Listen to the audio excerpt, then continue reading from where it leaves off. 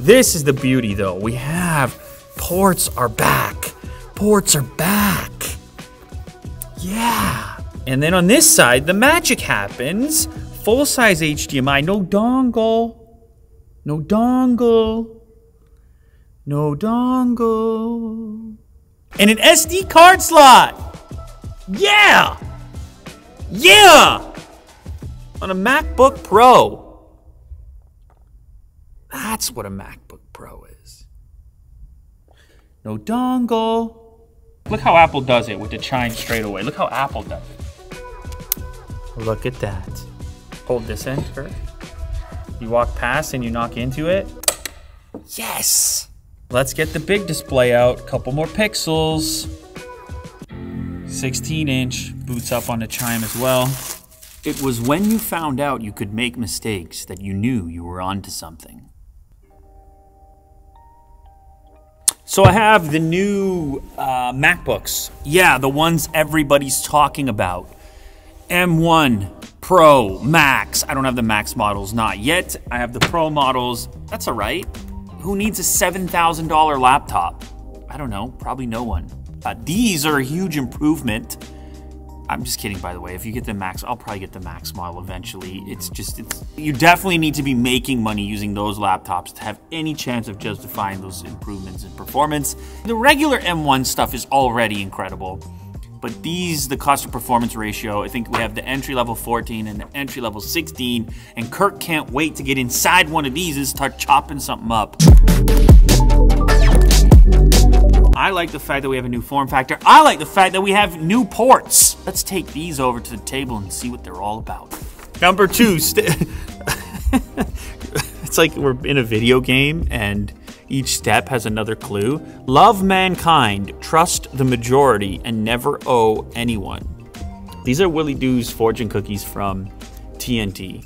And there's some of my favorite fortunes I've ever seen. A lot of them are complex. There's like some Good Samaritan one that screwed me up. I thought about it for the whole day. The 14 is what I'm most excited about because now you're getting the graphics performance that the Pro model has always stood for, but in something that's way lighter. It's like 3.5 pounds compared to the typical 4.5. So look at that. 14-inch model, 16-inch model, 16 gigs unified memory, 1 TB storage. This one is 16 gigs unified memory, 12 GB storage. And funny enough, for some reason, we got the greater storage in the 14-inch. But otherwise, I think they're basically the same, right? 10-core CPU, 16-core GPU, yeah. So let's do the 14 first, since for me, this is the interesting form factor for a MacBook Pro. No, we don't. Yes, we do. And there is something special always about a MacBook Pro unboxing experience. Apple knows how to do this. Just the right amount of tension on the lid. They tried to hide the notch on the front with this really dark background. I would have done the same. This is the space gray model. It's also available in a silver. And now it's very dense. It doesn't feel as light as they say it is on paper. The Apple logo is huge as well.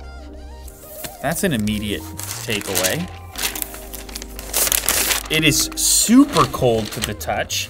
Space gray aluminum. Yeah, that is a big Apple logo. They are doubling down. It's got this kind of like slab look to it now. Very flat edges. You know, I like this actually. I think I'm gonna be the 14-inch guy this generation, this time around. This is the beauty though. We have ports are back. Ports are back. Yeah. MagSafe is back for charging, for faster charging. 2 Thunderbolt ports, USB Type-C capable, obviously. We have some analog audio for your headphones. And then on this side, the magic happens.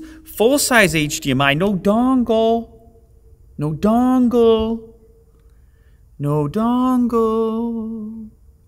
Another Type-C Thunderbolt connector. And then, of course, is this a Thunderbolt? 3 Thunderbolts on here? Or is one of them just a regular Type-C? 3 Thunderbolt 4 ports. Lovely. So both sides, versatility where you set up your peripherals. No dongle. And an SD card slot. Yeah. Yeah. on a MacBook Pro. That's what a MacBook Pro is. It has feet on it too. Look at that for cooling. Nice little rubber feet and a fairly nice size here. So it's gonna sit off the desk a little bit. That is an alteration. That's a change. Also says MacBook Pro on the bottom. Look at that. Chopped in there. Sick. No dongle. A little bit of paperwork, probably including Apple stickers because I saw people posting about them in black, by the way. Is there a clean way to do it?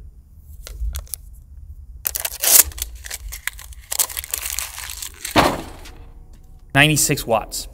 Simple power brick Type-C connector. Still got the removable nub if you want to use or buy an extension for that. Also in the package, your Type-C on one end to your MagSafe on the other. And it's a braided style of cable. And this is the magic right here of MagSafe. Look at that. Hold this end, Kirk. You walk past and you knock into it. Yes! Laptop saved. Such an amazing innovation, and it should have never gone anywhere, and now it's back. I mean, this is really, it's all the things that were missing from previous generations of MacBook Pros, and then now they're here. It's MagSafe, it's SD, it's HDMI. It's like exactly what that fortune you just read at the top. That's what Apple's doing with that. Wait, I didn't plan it like that with the fortune, by the way. It was when you found out you could make mistakes that you knew you were onto something. I didn't plan it that way, you know. Oh, dongle. It's dongle. The unboxing experience is going to be identical, just bigger. Space gray once again, and I'm hearing some pretty spectacular things about the display that's in this model. I'm also personally excited because you can drive so many displays off one of these units. Oh, dongle. And that's gonna be key for me because I use a multi-display setup and I would love to have one of these powering all those monitors. It can do up to 3 6K displays and another 4K display off of a laptop. Let's see, portability check.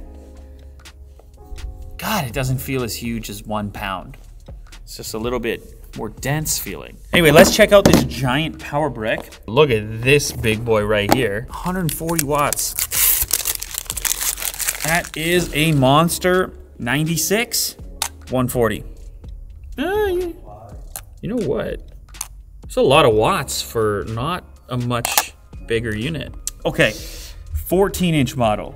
Crack it open. Nice matte black. Look how Apple does it with the chime straight away. Look how Apple does it. Nice matte black, chiclet style, no touch bar necessary anymore. Another area, they're like, yeah, you didn't like it that much. All right, we're done. Notch up top. No Face ID though. All right, a little strange. For me, this is a great little portable performer here as far as I can tell. So it's a ½ pound heavier than the current 13-inch model. It's not that substantial when you consider the extra horsepower hiding underneath the hood. Let's get the big display out. Couple more pixels. 16-inch. Boots up on the chime as well.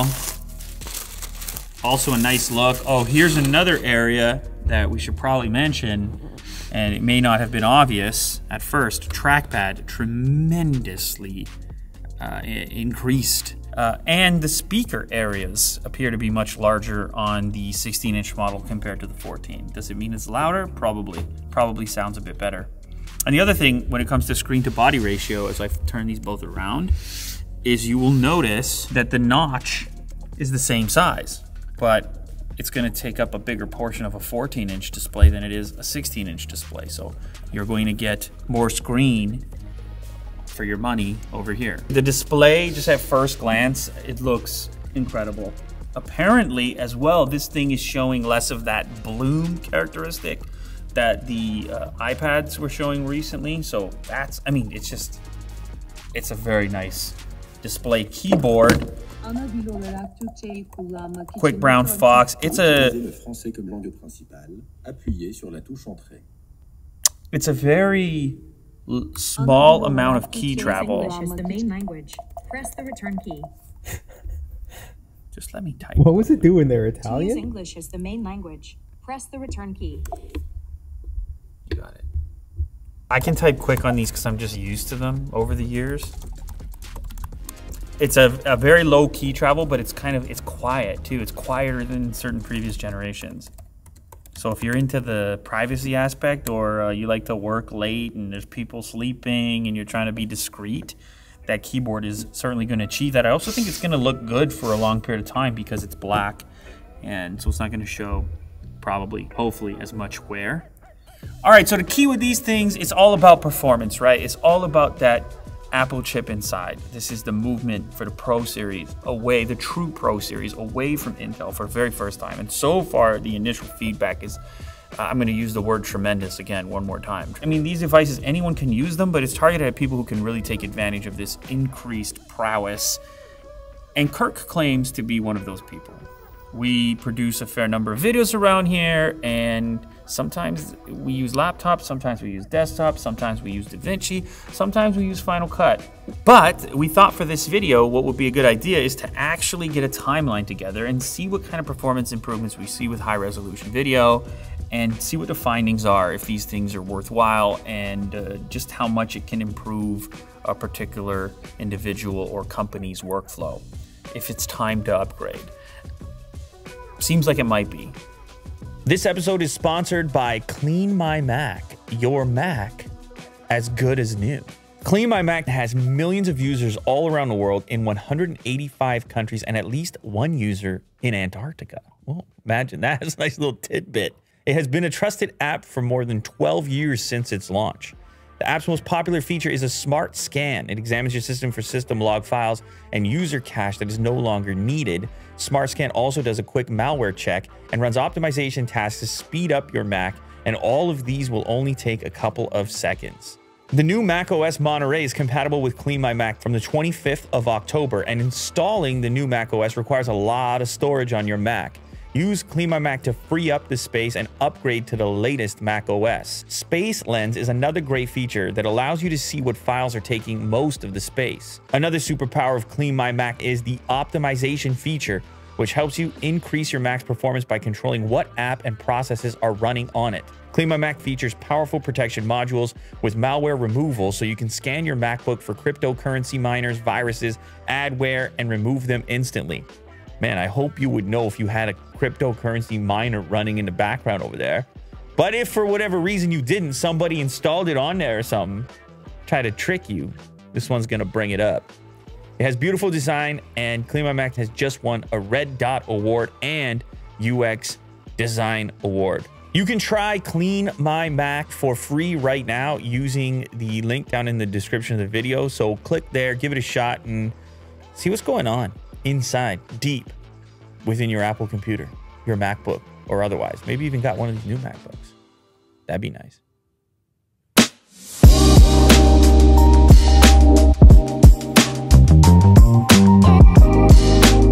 I can't help but feel like all these fortunes relate directly to the MacBook. Lucky you make this choice, everything comes out for the best.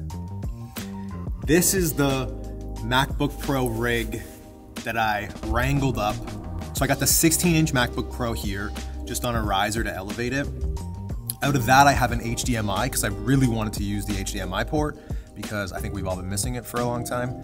HDMI'd into this LG Ultra Gear monitor. So the way I'm gonna use it is the MacBook Pro as my main video out, because this screen is absolutely minty fresh. Like, it is crisp, it is resolution-y, it is really, really smooth.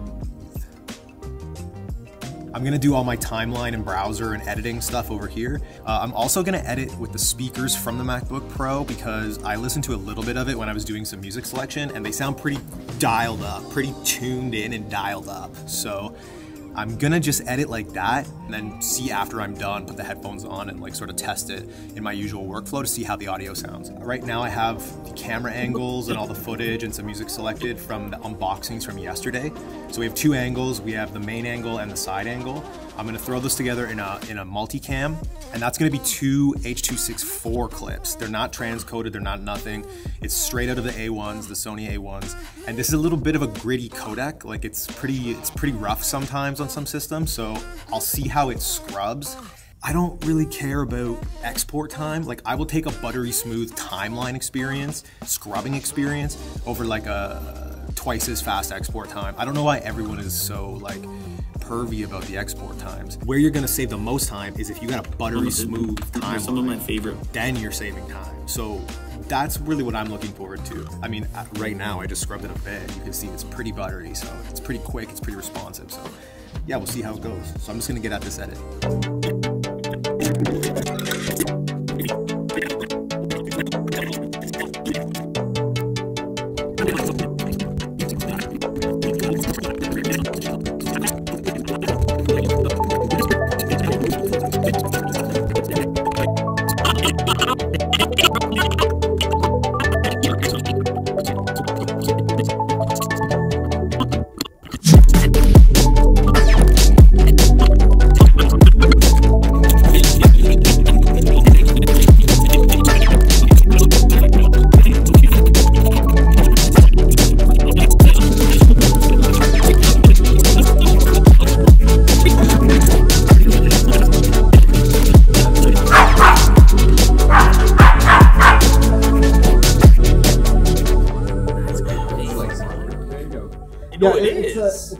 It's a special like cloth.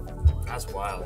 I'm gonna take some behind the scenes behind the scenes. Oh, absolutely, that'd be great. Hello. That's really cool though.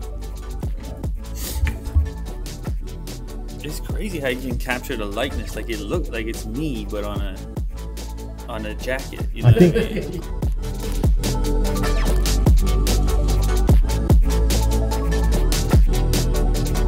So I went to my mom. I'm like, Mom, I'm gonna quit my job in film. And she's like, Okay, what you gonna do? Well, I'm gonna do some YouTube stuff, and I'm gonna teach at the I'm gonna teach in the college on the side. And she goes, Oh, college professor, huh? Wow, my son's a professor. Wow, right? So.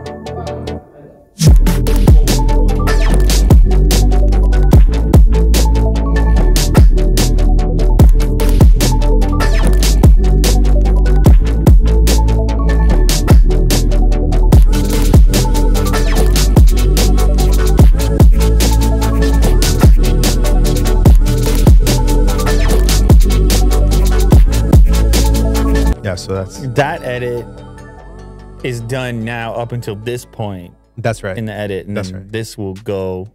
The edit will actually be done once this part is done. Yeah, that's right. The part that people are watching right now.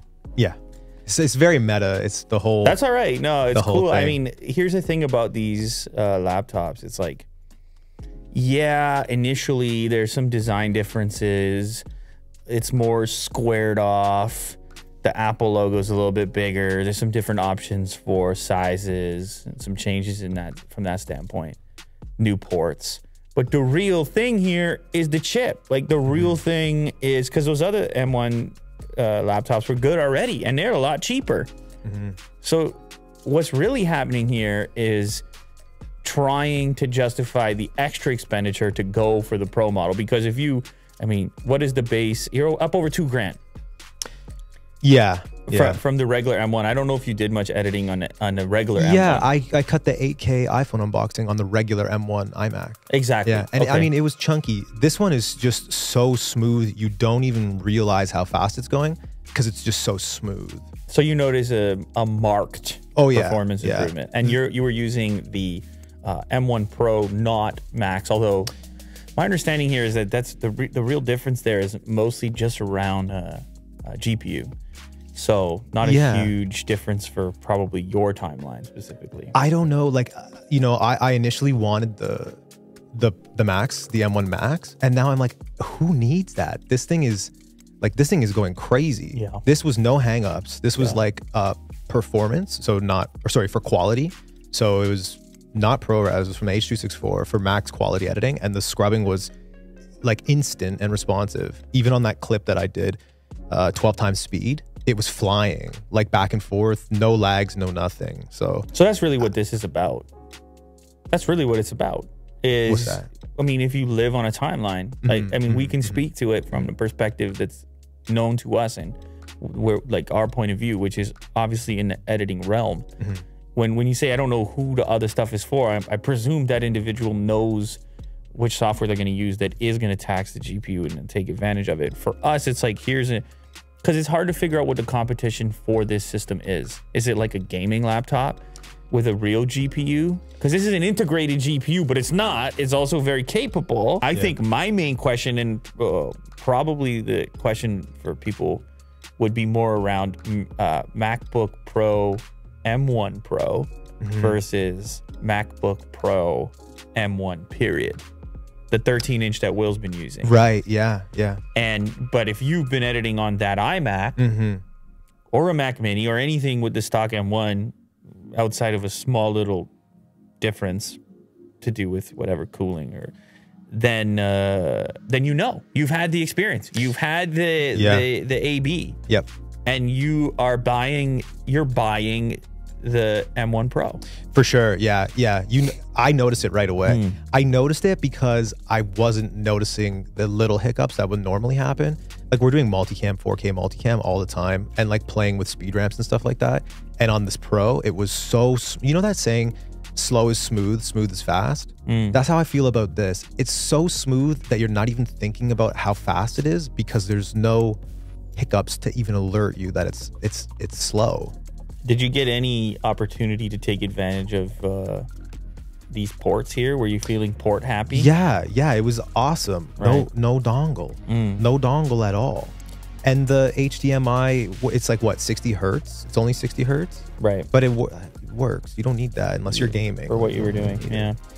But yeah, it seems like a slam dunk. So you're gonna spend $2,000 as opposed to, like, I don't know, 1,300 or something. You think if it works out, the math works out as far as the improvement that you experienced in this particular use case? Yeah, for sure. What I'm curious about is the Max, the M1 Max. Who does that? Maybe if you're doing like 3D render, yeah. I think a video editor could definitely use the Max if you're going to go 8K. Like, if we're doing 8K, definitely I would go for a Max. But yeah, I think just the feel of the laptop. Like, I know you've been carrying it around. Well, yeah, I can speak a little bit on that. So I was playing with the 14-inch because I was curious about it having a new form factor. So I brought it home. I showed the kids. I carried it a little bit. It definitely feels fatter than the old model just because of the shape on the sides, and I guess to accommodate, maybe they could have made it a little thinner, but you got to accommodate that HDMI port. You can see the height of it's a little different, and it has the feet on it now too. The display is very nice. I'm not used to the notch yet. I don't know. This is the type of stuff that I think can fade away over time. It's no deal to me at all. I will just say the weird thing about the notch is you have a notch on your phone which has a ton of tech in it, right? Like the dot projection, IR, and front-facing camera is for Face ID. You have a notch here that seems like it's preparing for Face ID, but then it's a camera. And you're like, but there's so much room there. So it's a little bit confusing from that standpoint. And also the software will put certain information behind it. Yeah. If you have enough stuff happening in the top bar there. I heard DaVinci Resolve puts windows behind the notch and then you can't like I know. No, move them around. The software part has to get figured out, but I'm never really going to complain about more screen versus less. But we're a weird situation where I almost never use the front-facing camera. Yeah. But you can imagine, though, in the productivity world, in the variety of jobs that people have, they can use that camera a lot. And it's another area where there's been finally an improvement. They go up to 1080p. So people are like, okay, great. This is what I needed. But for me, you could get rid of it completely. I never use it. Yeah, same. But I don't mind it. But I'm with you. I was holding the iPhone notch up to the screen and I'm like, how could they not fit that in? like, how could they not fit that in? Save Face ID for the next version or whatever. Yeah, I guess so. Touch ID. It's annoying. But the other adjustments are the black keyboard, fully blacked out. Oh, the keyboard is so, because I've been using the MacBook Pro with the touch bar previous to the M1. Intel, and it's the Intel, and it's got the butterfly keyboard. And so I've been using this keyboard a little bit to edit, and it's so much better. Yeah. It's so much better. It's a little quieter, has more of a thud to it. More confidence to type. Yeah, I mean, it's just an improvement pretty much all the way around if you're willing to spend the money. One thing I think I'll say in closing, though, is if you're not going to be living on a timeline, if you're not going to be inside of content creation or some other way in which you're going to tax this system, the regular M1 stuff is still incredibly capable at a much more approachable price. And I think it's probably still going to be the better choice for most people. As far as USD is concerned, a MacBook Air starts at $999. So you could have two of them instead of one of the base models for this. So unless you can, you have ambition or plans to go this direction and really utilize those extra features, or you feel starved for ports. Yeah. Right, which is quite possible as well. It might be worth it just to do the ports. Because think about how much dongle money you're spending. $1,000 worth of ports. You got some serious dongle money happening. Was Willie Do weighing in? Or well, I want to get Will's Yes. take, because he said something controversial to me earlier in respect to the keyboard, which is that he prefers the butterfly keyboard. Go ahead, Will. Yeah, I've always been a big fan. Big butterfly guy. I like the tactile thump to it, and it's kind of clicky. I don't know. It just feels a little bit more satisfying than the chiclet. Not It had its issues though. For sure, yeah. Durability wise. Even now, like I still get dust stuck in it, and I have to like jiggle it out. The membrane doesn't really work at all. Yeah. But I still appreciate the butterfly switches. But you were telling me you were really happy to have MagSafe back though. Yes. Yeah. It's good times. I've always had fond memories of it. Well, it's a good point. It just clicks right in there. So satisfying. He has a framed photo on his wall of his old MagSafe adapter. Fond memories. A nice smile. Anyway, you have the device right there. Didn't Kirk pass it to you? Yeah, it's right here. So what's going on? Will you want one of these or what? Yeah. Can I get the Max? Right. No, I'm curious though. The 14, I have it at my house right now. But which form factor do you prefer?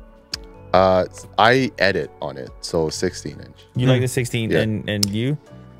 Initially I wanted the 14, and I was kind of salty that you snapped it. But then I think you got me with because you're like, it's a bigger screen. So I used it as the video output. It's a bigger, nice screen. Yeah. Mini LED. And I think I'm sold on that aspect of it. The size of the screen kind of bumped me up to the 16-inch. It might be the nicest monitor you have. It is, 100%. You know, unless you have some sort of expensive stuff hooked up to it.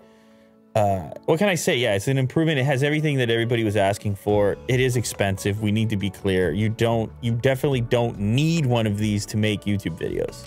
No. You don't need one of these. No. And you definitely don't need a maximum specification, even though you might get that impression if you are on Twitter watching people's receipts. You'll be like, that's what I need. But in most cases, I feel like you can get a lot done with the base model, and it might be the best value for money. Amazing what Apple's doing with their chips. I don't know, man. They just made so much progress in such a short period of time, and now it's like Intel never existed. Son said, even Popeye didn't eat his spinach until he had to. Well, that's a thinker right there. Yeah. No, it's right. It's true. It's true.